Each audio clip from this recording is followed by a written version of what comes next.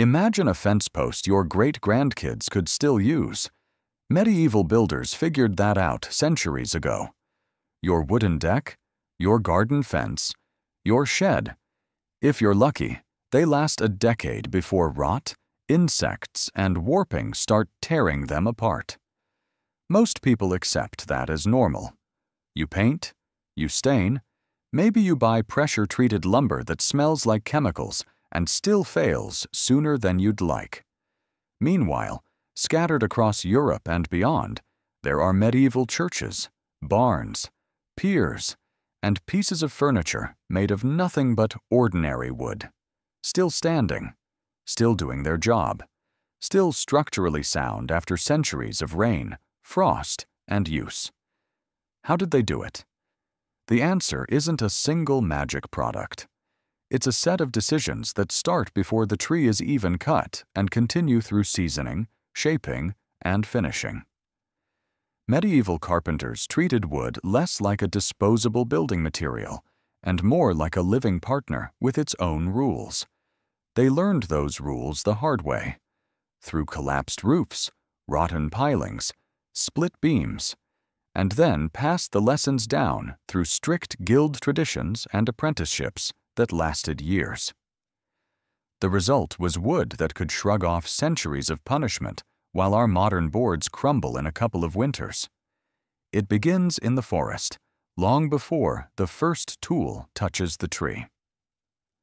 One of the most important medieval tricks for rot-resistant wood was timing. Trees were not cut whenever it was convenient. They were felled when the tree itself was least prepared to grow.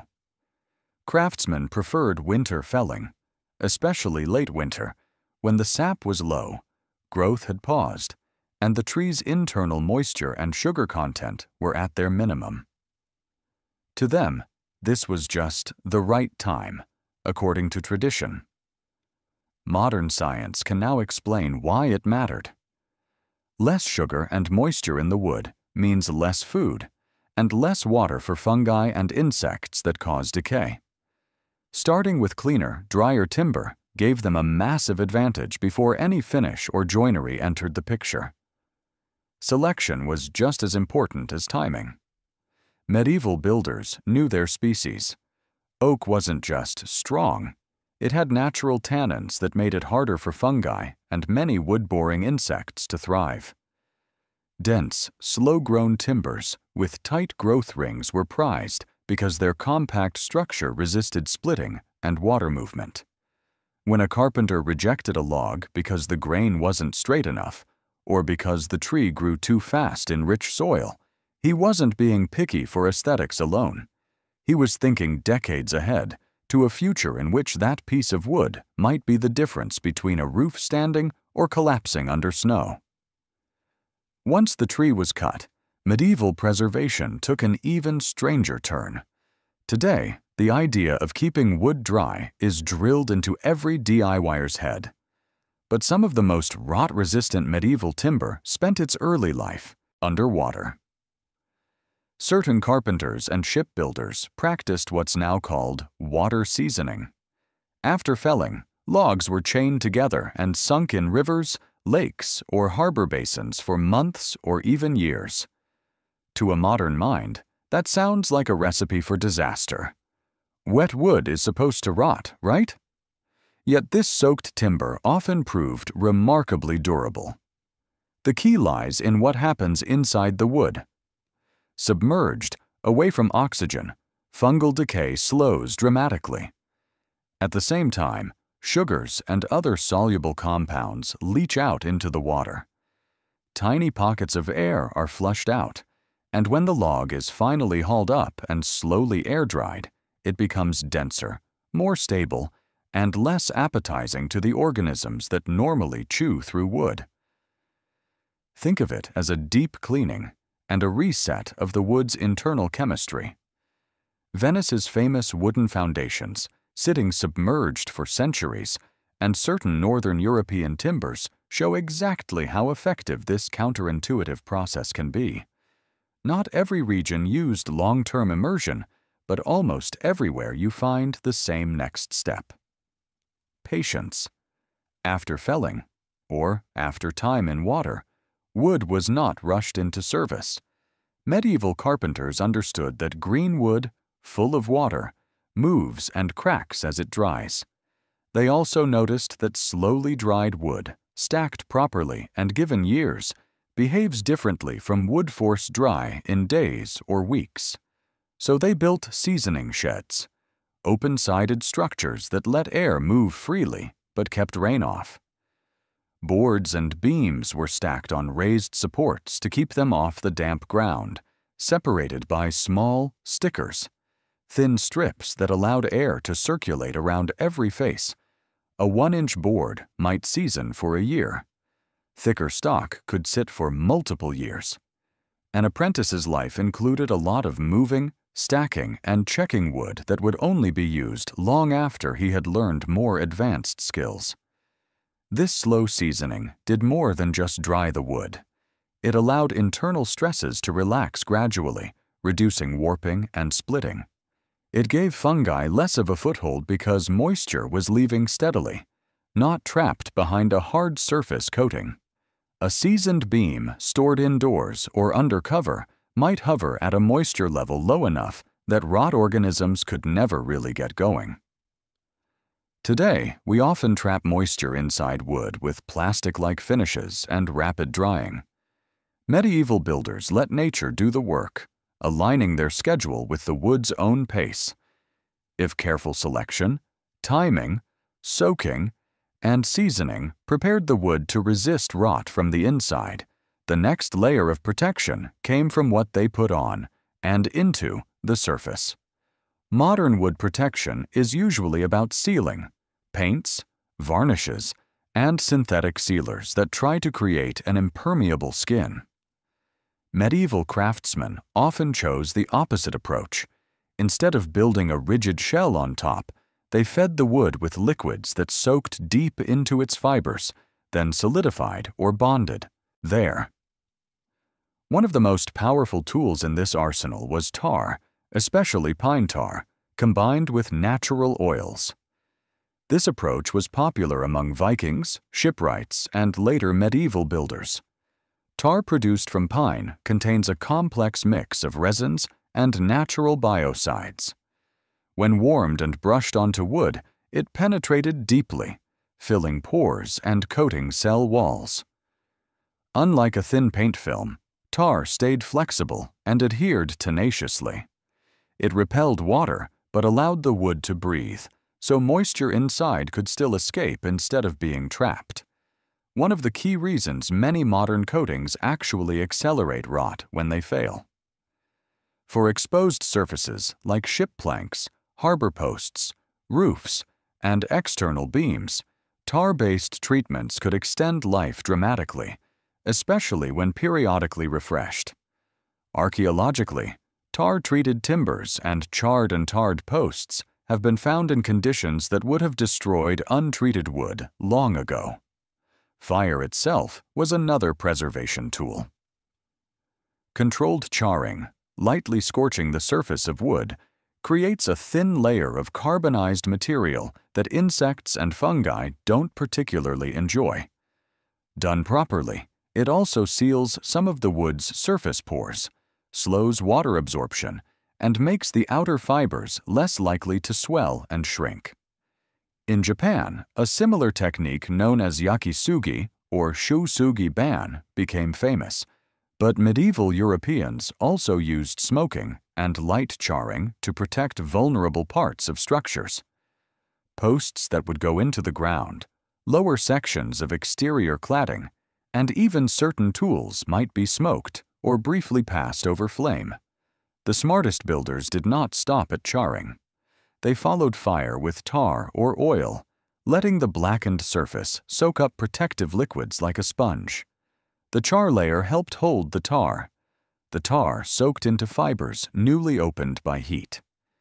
The combination produced wood that resisted moisture and decay in a way that plain, untreated lumber simply could not. You can still see proof in some medieval stave churches and harbor structures where treated timbers, exposed to weather for hundreds of years, remain sound while later additions around them have failed. Where tar was rare or expensive, other natural treatments took its place. Boiled linseed oil, derived from flax seeds, was a workhorse finish. Unlike many modern film-forming products, boiled linseed oil penetrates deeply and then polymerizes, hardens, inside the wood itself. Medieval and later craftsmen often combined it with beeswax. First, the oil soaked in, carrying with it pigments or subtle fungicidal agents from plants and minerals. Then a layer of wax was applied and buffed. The wax created a water-shedding surface that was still microporous, allowing vapor to pass. The result was a flexible system, oil hardening within, wax renewing on top, both compatible with future maintenance. Furniture, paneling, and finer interior woodwork treated this way often survived. Hard use with only periodic refreshes. Animal fats were another option, especially for peasants and working households. Tallow from cattle or sheep could be heated and brushed onto wooden tools, handles, doors, and farm structures. Craftsmen learned to upgrade simple fat by mixing in fine charcoal dust and alkaline ash, creating a kind of early protective compound. The fat repelled water and gave a degree of lubrication. The charcoal and ash deterred insects and altered surface chemistry in ways unfriendly to decay.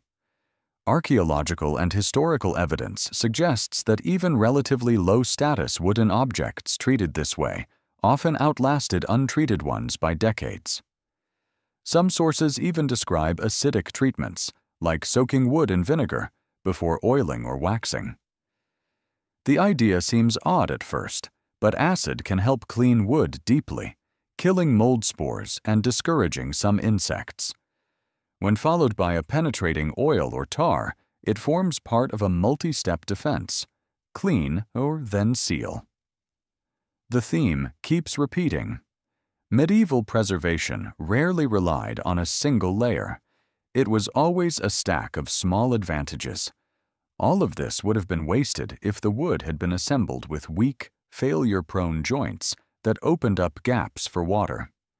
That leads to another often overlooked factor in medieval wood longevity: joinery. Rot loves trapped moisture and stagnant pockets. Sloppy joints and metal fasteners that concentrate stress are perfect for that. Medieval carpenters, especially in guild contexts, used joinery that both protected the interior of the wood and squeezed parts together more tightly as the material aged. One of the most brilliant examples is drawboard mortise and tenon joinery. In this technique, a tenon, the projecting tongue of one piece of wood, fits into a mortise, a slot in another. Through both pieces, the carpenter drills offset holes. A wooden peg is then driven through. Because the holes are slightly misaligned, the peg pulls the joint together under constant tension. Over time, as the wood shrinks and moves, the stored tension keeps the joint tight instead of letting it wiggle loose. No metal screws to rust, no wide, breathing gaps to suck in water and hold it. The joint itself becomes a long-term defense against rot simply by excluding the conditions rot needs. Many medieval doors, chests, and frames built this way are still solid despite centuries of movement and load. Zoom out, and a pattern emerges. Medieval wood that lasted for centuries wasn't just old wood. It was the product of a system where every stage was tuned for longevity, choosing species with natural resistance and cutting them at the right time of year. Using immersion and slow seasoning to strip out sugars, stabilize moisture, and relax internal stress. Applying penetrating natural finishes, tar, oil, fat, wax, designed to move into the wood, not just sit on top. Using controlled fire and smoke to create protective surfaces that repel water and pests. Building joints that get tighter over time and shed water instead of collecting it. Medieval builders understood that where you put wood mattered just as much as how you treated it. Exterior beams were often lifted off the ground with stone foundations or plinths, keeping the vulnerable end grain out of constant contact with damp soil. Roof overhangs were generous, throwing water well clear of walls. Drainage paths were considered, even in simple barns, so that runoff didn't cascade over the same wooden faces year after year. In harbors and wet areas, the parts of posts most likely to rot, the zone just at and below soil or water level, got extra attention, sometimes with charring and tar or with sacrificial wraps that could be replaced. The goal wasn't perfection. They accepted that some pieces would eventually fail. But by combining smarter placement, better drainage, and robust treatments, they pushed that failure so far into the future that it might as well belong to a different generation. All of this raises a practical question. What can a curious, analytical, slightly nostalgic person do with these medieval tricks today? You probably don't own a medieval forest or a river for seasoning, but the principles scale down beautifully. If you're selecting wood for an outdoor project, you can favor naturally durable species with tighter growth rings. You can buy or cut lumber in the cold season when possible, or at least select material that has been air-dried, not just kiln-flashed. You can stack and rest boards in a sheltered space before building, letting them adjust gradually instead of locking their movements into a rigid structure on day one. When it comes to finishes, you can shift your mindset from sealing to feeding. Penetrating oils, natural tar products, or oil and wax combinations that soak in and harden within the fibers will generally give more forgiving, longer-lasting protection than a brittle, impermeable film. Where safe and appropriate, light charring followed by an oil or tar treatment can turn vulnerable surfaces, especially ground contact posts and lower cladding, into something much more resistant. You can design joints and details that shed water instead of catching it, and avoid trapping moisture behind non-breathable coatings.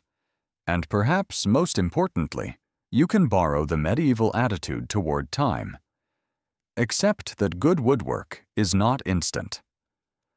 The wood itself needs a journey, from forest, through seasoning, through treatment, before it is truly ready. That journey is where rot resistance is built in, long before the first raindrop falls. The medievals didn't keep wood from rotting by accident or with a single miracle substance. They kept it alive by aligning their methods with the material, step by step. They worked with sap cycles, with water, with fire, with natural oils and resins, and with joinery that respected the way wood moves. The result is still visible wherever a centuries-old beam or carved chest stands quietly doing its job, while our factory-made furniture and chemically treated lumber crack, peel, and sag in a few short years. If you've ever felt that modern stuff just doesn't last like they used to make it, you're not imagining things.